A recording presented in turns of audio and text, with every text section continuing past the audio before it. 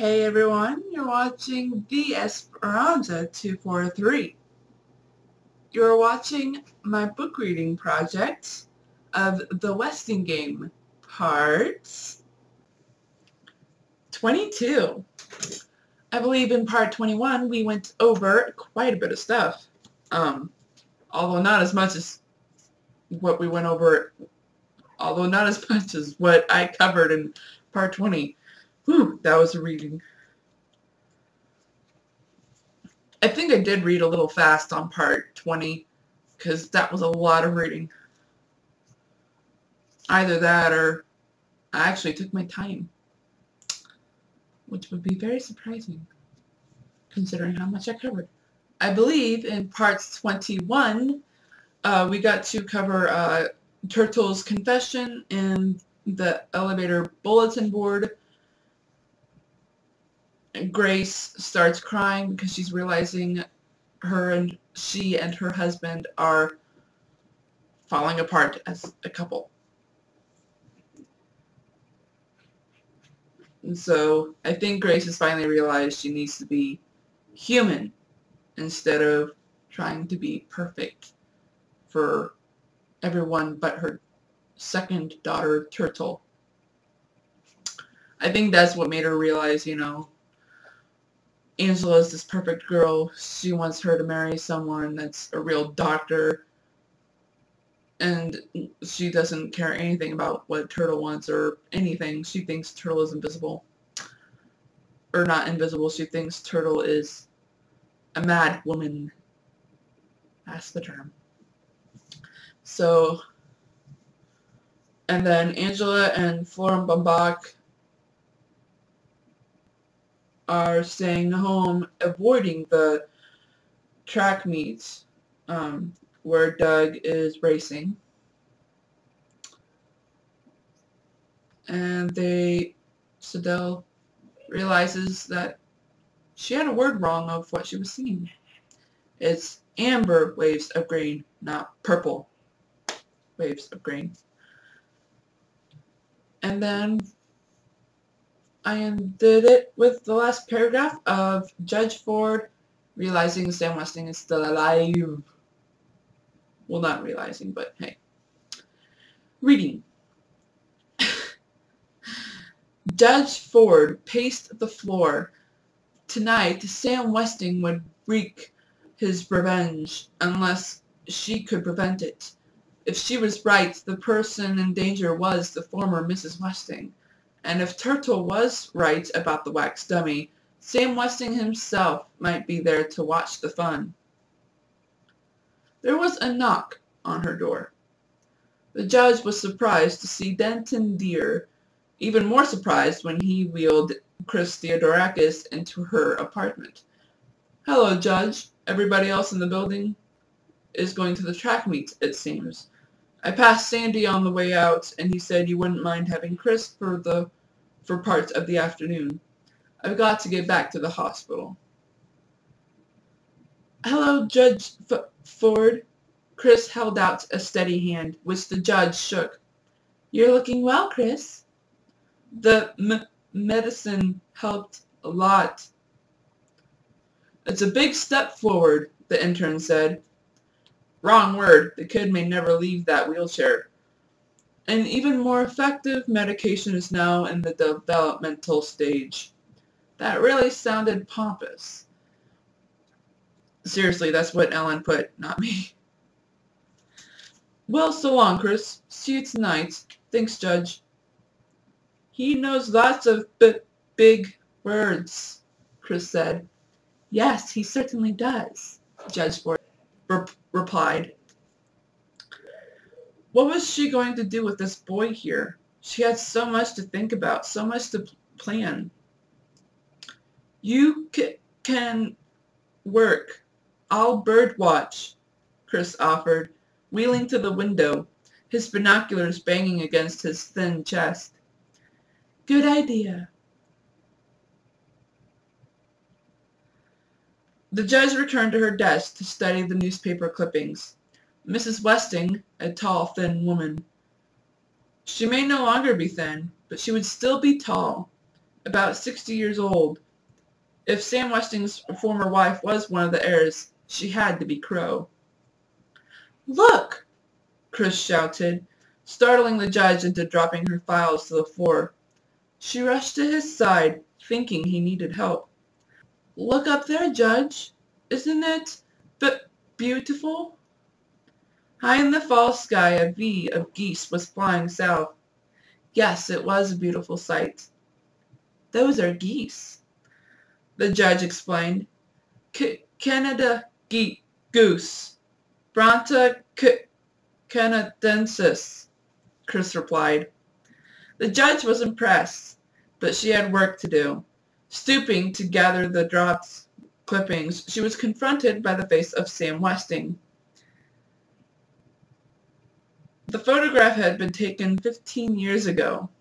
Those piercing eyes, the Van Dyke beard, that short-beaked nose, like a turtle's. The wax dummy in the coffin had been molded in the former image of Sam Westing as he had looked 15 years ago. Not as he looked now. She searched the folder. No recent photographs, no hospital records, no death certificate, just the accident report from the State Highway Police. Dr. Sidney Sykes suffered a crushed leg, and Samuel W. Westing had severe facial injuries. Facial injuries! It was the face that had disappeared 15 years ago, not the man. Westing had a different face, a face remodeled by plastic surgery. A different face and a different name. Now what? Her gaze rested on her charge at the window. Feeling her eyes, Chris turned around. The boy has a nice smile. "I hope you are better at filling cavities than making false teeth," Turtle said, gripping the arms of the dentist's chair. In a glass cabinet against the wall, 3 rows of dentures grinned at her with crooked teeth, overlapping teeth, notched teeth. "Those faults are what makes the dentures look real," the dentist explained. "Nothing in nature is perfect. You know. Now open your mouth wide." "Wider." "Ow!" Turtle screamed before the probe touched the tooth. "Just relax, young lady. I'll tell you when to say ow." Turtle tried to think about other things. False teeth, buck teeth. That rotten buck-toothed Barney Northrop stopped by this morning to tell the Wexers they would have to pay for all the damage done by the bombs. Barney Northrop had called her parents irresponsible and had called her something worse, much worse. He sure was surprised by that kick. It was her hardest kick. He sure was surprised by that kick. It was her hardest one ever. Now you can say ow. The dentist unclipped the towel from her shoulder. Turtle passed her tongue over the drilled tooth. She had not felt a thing, but the real pain was yet to come. Florm Bach was taking her to the beauty parlor to have her singed hair cut off. Yikes. Yeah, and the singed hair happened from her bomb being exploded. College teams from 5 states competed in the first indoor track meet of the season, but the big event, the mile run, was won by a high school senior. "That's my boy! That's my Doug!" Mr. Who shouted, one voice among thousands cheering the youngster on his victory lap. Cameras flashed as Doug posed, smiling broadly, index fingers high in the air. "I owe it all to my dad," he told reporters. And cameras flashed again as Doug flung an arm around the proud Mr. Who. Just wait until the next Olympics, the inventor thought.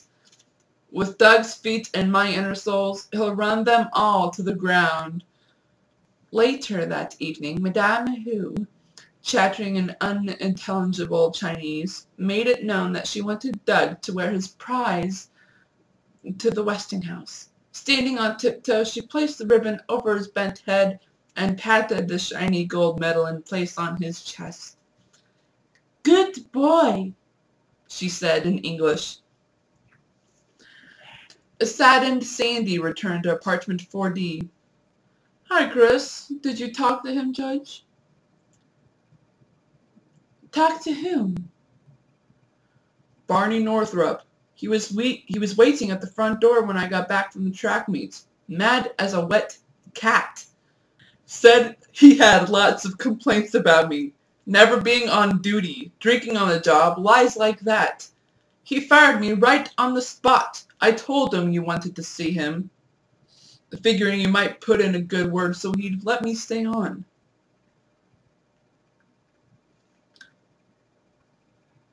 "No, Mr. McSallers, I'm sorry, but I haven't seen Barney Northrup since I rented this apartment."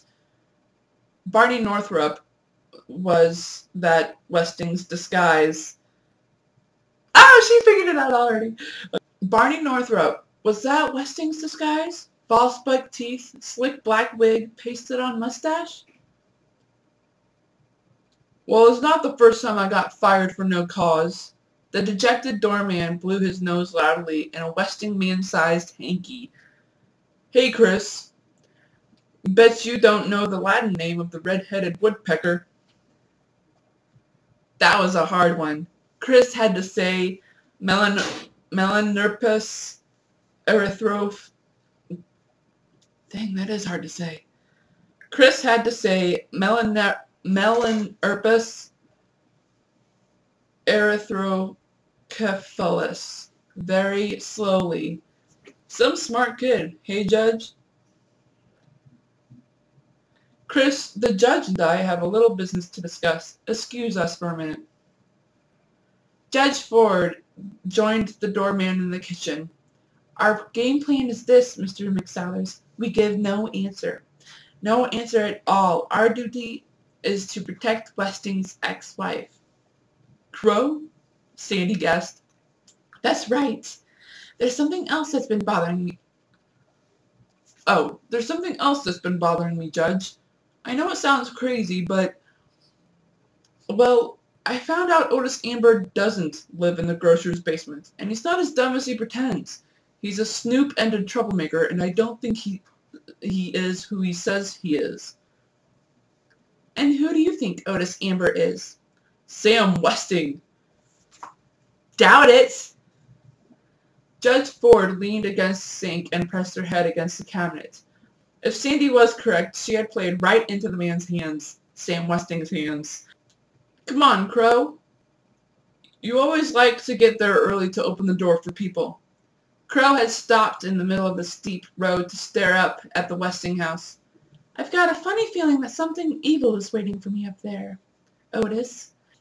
It's a bad house, full of misery and sin. He's still there, you know." "Sam Westing is dead and buried. Come on, if we don't go, we gotta give the money back. And we already spent it on the soup kitchen." "Yes. I feel his presence, Otis. He's looking for a murderer. Violet's murderer." "Stop scaring yourself with crazy notions.